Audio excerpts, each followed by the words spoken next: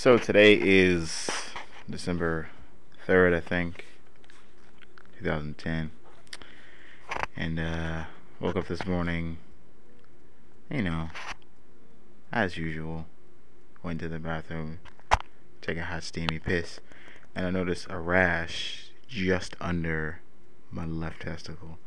Now I don't know how it got there. I haven't been banging anybody. It's a little itchy.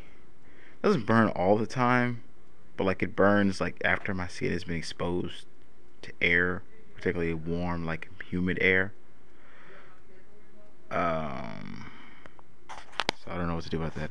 I tried calling my doctor, but he was in Tahiti. He's been in there for like 6 months. I don't know what his problem is.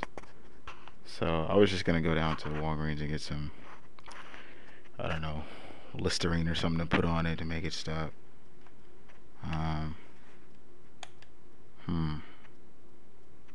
It's itching right now.